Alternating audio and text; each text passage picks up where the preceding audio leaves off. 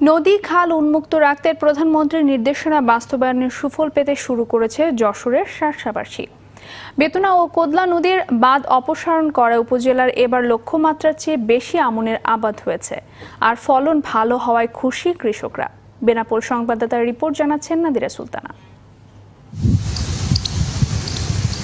যশোরের শার্শায় বেতনা ও কোদলা নদীর বিভিন্ন স্থানে বাঁধ দিয়ে দীর্ঘদিন ধরে মাছ চাষ করে আসছিলেন স্থানীয় প্রভাবশালীরা। এতে স্থানীয় 12টি বিল ও আশপাশের 13,000 বিঘা জমি বছরের বেশিরভাগ সময় ডুবে থাকত পানিতে। এতে ব্যাহত হতো আমনের আবাদ। শার্শার ইউএনও জানান, প্রধানমন্ত্রী শেখ হাসিনার নির্দেশে সব বাঁধ অপসারণ করা হয়। বাঁধ অপসারণের কারণে আমরা প্রায় 3-4 হাজার হেক্টর জমিতে ভালো ফসল পেয়েছি।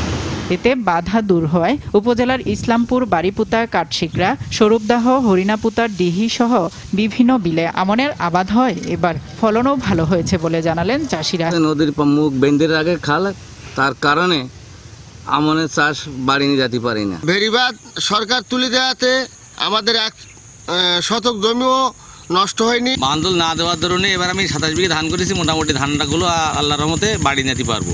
ইতিমধ্যে কৃষকদের ঘরে উঠতে শুরু করেছে ধান। লক্ষ্যমাত্রার চেয়ে বেশি জমিতে চাষ হয়েছে জানিয়ে এ কৃষি কর্মকর্তা বললেন, ছাড়িয়ে যাবে আমনের উৎপাদন লক্ষ্যমাত্রাও। চলতি বছরে যদি আর কোনো প্রাকৃতিক দুর্যোগ না আসে তাহলে চাষিরা বাম্পার ফলন পাবেন।